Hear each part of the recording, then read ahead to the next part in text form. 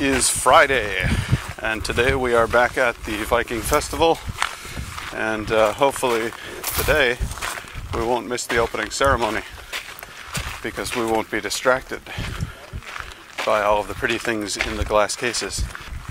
We're going to keep going till we get to the opening ceremony.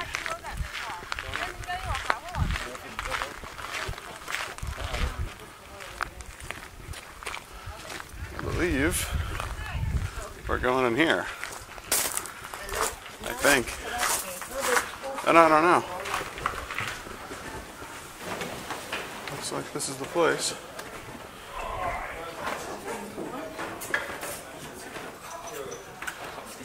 Oh, cool.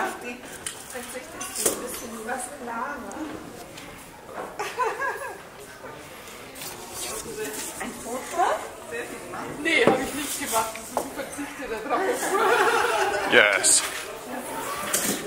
I think this is a good fit. Stand by the fire and look at the soup with our helmets on.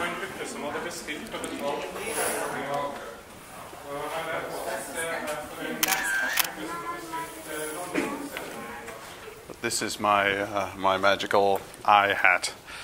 It gives me special powers in battle. Okay, everyone, here we are in the mead hall with mead, and I'm going to try a little bit. Mead is like wine, but instead of using grapes, they use honey. So,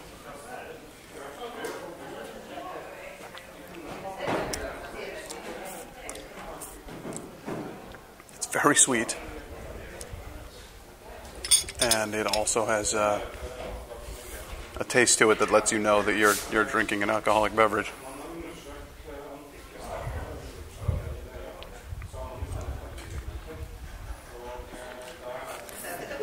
It's a cool glass. Back in the day, the Vikings did not know how to make glass that had flat bottoms, so they made pointed glass, and then they combined it with the metalworks to create these little guys here.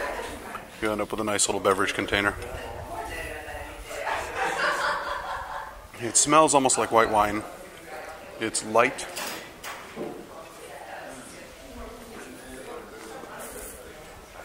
You could go through a lot of that in a hurry. And it would be a bad idea because it's 15% alcohol by volume. So, I like it. I could drink this all night. But it's not night, it's the morning, so I'm not going to drink a whole lot of it because that would be a bad idea. But there you have it, Mjød.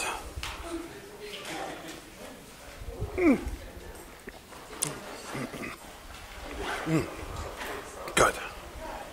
It's good for you. So, before I go to the Viking village, which is 12 million miles that way, I plan on going through the audio tour of all of those cool artifacts we saw the last time, so I can find out what the heck they are. It will be a good time. Just a little bit this way. It's just a jump to the left, and then a step to the right. Put your hands on your hips. Alright, I'm done. It's such a nice day. They said it was going to rain. Said it was going to rain all week. It probably will, if I'm honest. If we're realistic here, we're probably looking at a whole lot of rain. Okay, guys, we have to be very quiet and respectful, but I have this crazy little recorder here, and it's going to tell me all about the stuff in these cases. 2.6. One of the more special import objects found at Borg is this gold object. It was made using an advanced filigree technique and appears to have been mounted on something. It was most likely used as a pointer for when one was reading through holy books in churches and monasteries. Well, there you go. Now we know stuff that we didn't know before. Let's go take a look at these here swords. Horses were extremely important for the people of the Iron Age, both as a means of transport and as draft animals and mythical animals. huge-shaped bronze object, 4.2, is gilded and has a semi-precious gem at the top.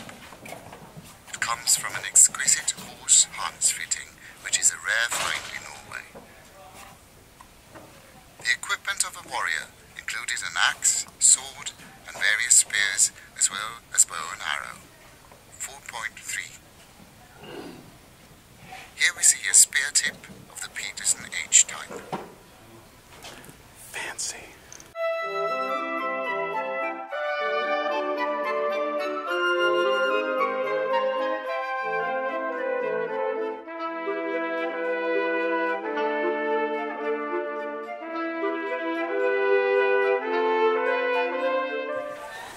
Now that we're finished learning about stuff, it's time for us to go have some fun. I'm gonna head on down to the Viking market, see what our people are up to.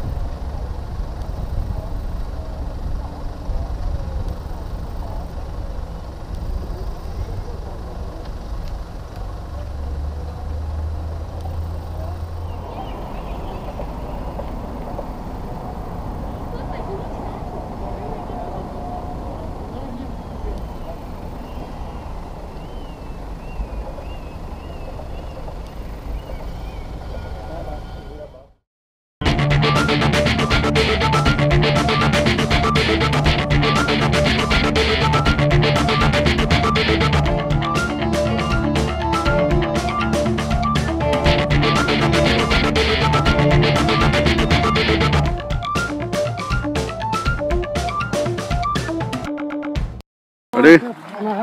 And You don't treat beauty like this, you know.